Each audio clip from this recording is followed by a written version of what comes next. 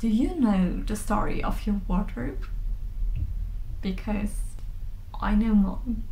I have the strange ability to connect moments and memories to my garments, and I can, remember special occasions through a garment, and can tell you where I bought it and why I bought it. And sometimes I have a hard time to letting pieces go. Yesterday I cleaned up my wardrobe and discovered some old jeans and trousers where I have attached some memories through. And I will use them for a future upcycling project, and have many ideas for this channel, but I will share with you some details about the future of this channel at the end of the video, so keep watching if you're interested. And that's my birthday dress. I finished it just in time to wear today on my birthday, and I already attached some memories to it. I had quite a few problems to sew this dress, and especially I nearly screwed up the sleeves. The dress is made out of poplin. Poplin is quite stiff, and I wanted to turn in the sleeve seam twice, but it looked super strange and the seam turned inside out, and I wanted to solve this problem, but it didn't end up well. I tried several methods, and then I came up to the idea to sew in a ribbon. This ribbon I got from a dead stock sale on eBay, and I purchased more than 200 meters of old ribbon a few weeks ago, and I'm pretty glad I did, because these lace ribbons and ribbons would cost a fortune if you would buy them new, and I'm super glad that I got them, and they saved this project, because otherwise I might have screwed it up. And then another part which I already screwed up, I will share with you at the end of the video. So if you like this video, please give it a thumbs up and leave a comment, it helps me a lot. And without further ado, let's start sewing this dress.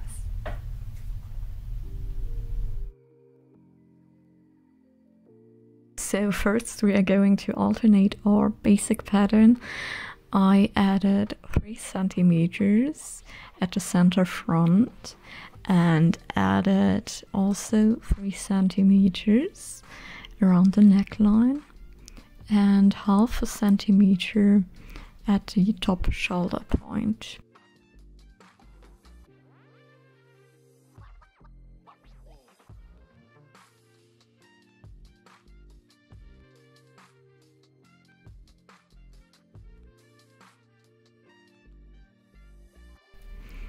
And at the back side I also added 3 centimeters and curved the line.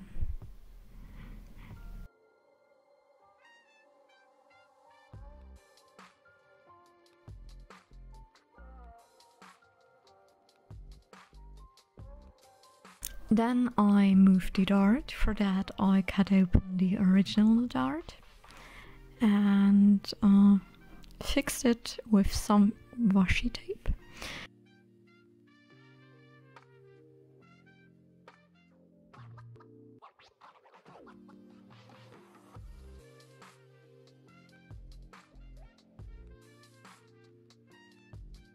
Then I closed all the darts and pinned the shoulder seams together.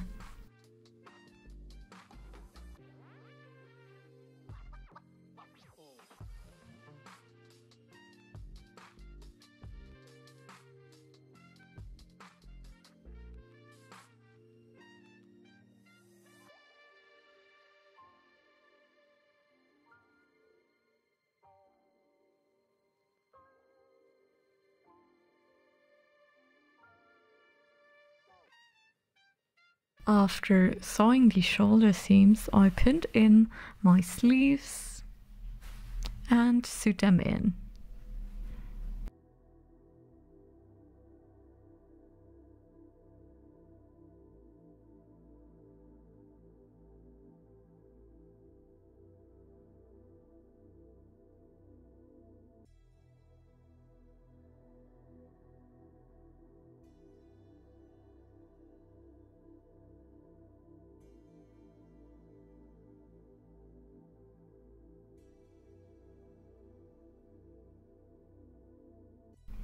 Then I cut out the color interfacing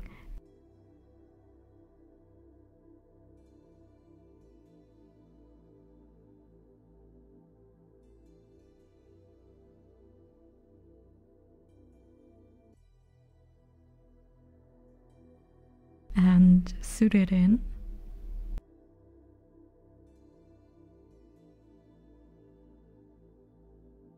I trimmed back the seam allowance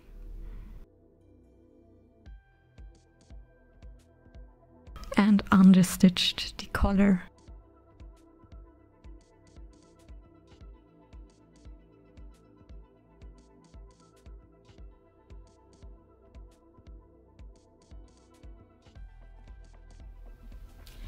So it's Sunday evening and I nearly finished the top part of my dress, and I'm super happy that it turned out the way it turned out, because at the beginning I had doubts that my neckline would look a bit strange because I added darts in the neckline, and also I thought the color might look a bit strange, but I think it looks quite refreshing. It looks a bit unusual, but it looks good, and I'm very happy with the way it turned out.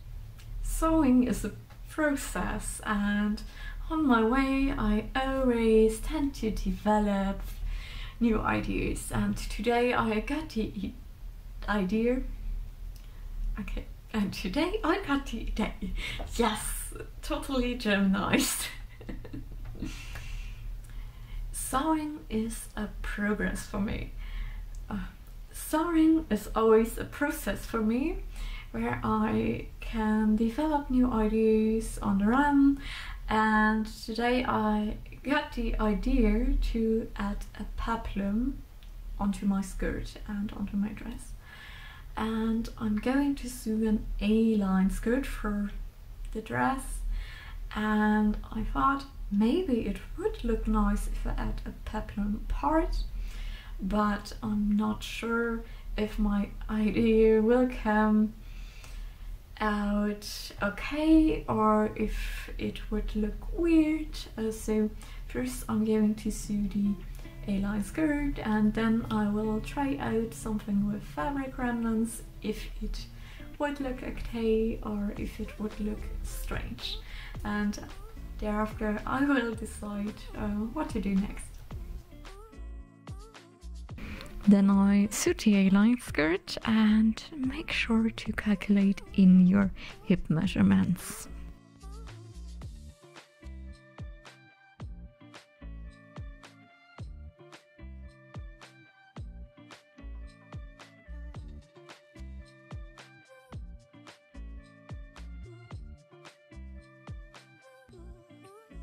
I sewed the skirt panels together with a French seam.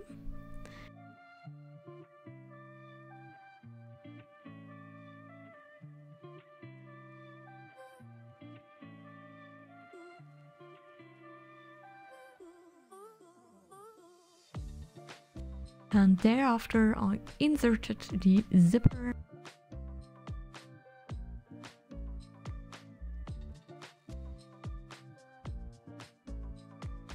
Sewed on my interfacing with an invisible stitch.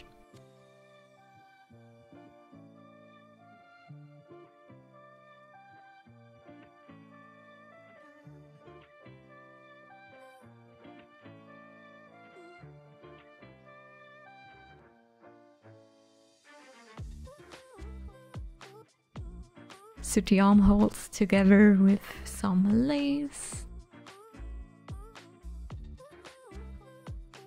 And thereafter I sooty hem, and that's it.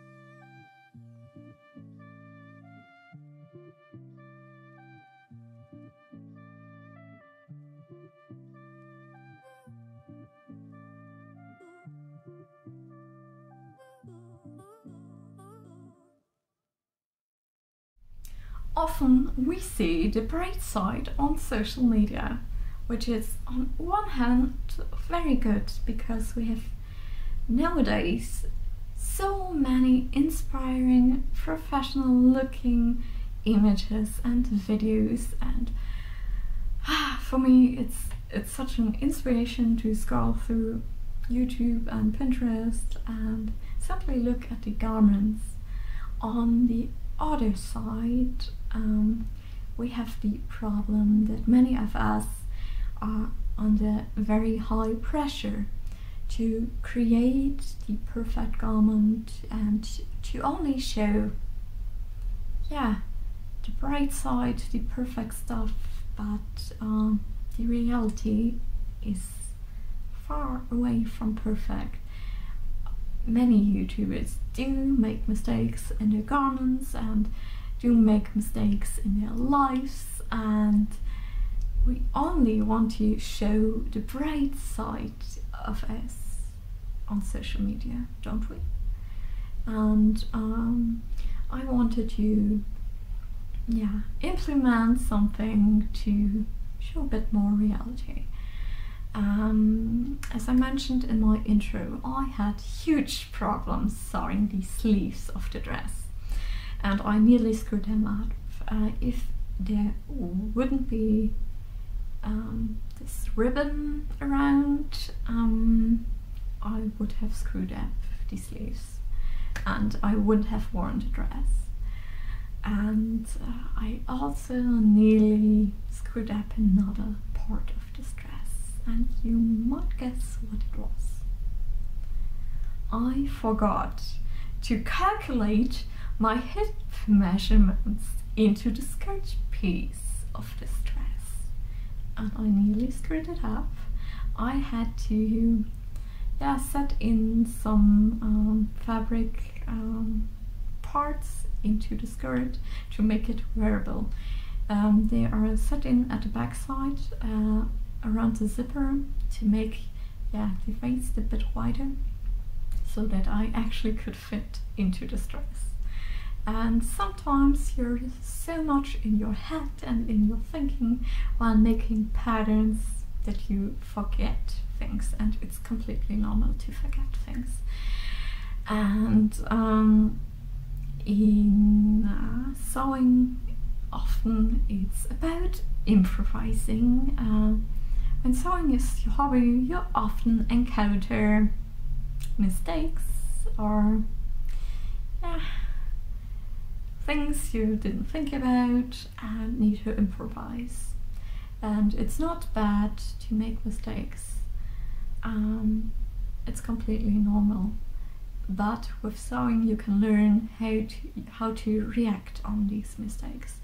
You can learn to be a bit more patient and just try again, because a mistake isn't grave. And that's what I wanted to share with you. Also, I wanted to share something personal with you at the end of the video. On my birthday, most of the time I like to think about my future plans, what I want to achieve in my next year of life. In my last year I decided to open up this channel. I didn't open it up directly. I wanted to practice and first published some videos on Instagram, because speaking in front of a camera isn't comfortable all the time, and I screwed up a million times, especially in my English sentences, because I'm not English mother tongue speaker, as you might have imagined, and sometimes you stumble across your own sentences or miss a word, and you need to film the whole video again. And it got better over time, and I'm super happy that you are following me and watching my videos. I'm super grateful that this channel has found an audience, and yeah, I'm very grateful for this gift. And in my next year I want to found my own pattern label, or at least try to found a pattern label, because it has been a dream of mine for a while now, and I want to share my designs with the world, and I have to work on grading my patterns. I'm not a professional, so I guess I won't be able to share my patterns in all the sizes directly. I have to learn digitizing the patterns correctly, but I want to give it a try, and hopefully I will be able to realize it in my next year of life. So if you want to support me, please leave a comment or leave a thumbs up. Follow my channel. It helps me to reach a broader audience here on YouTube, but I guess you already know that. I'm super grateful for all your messages and comments. I read them all, and hopefully I will be able to share with you some more interesting topics.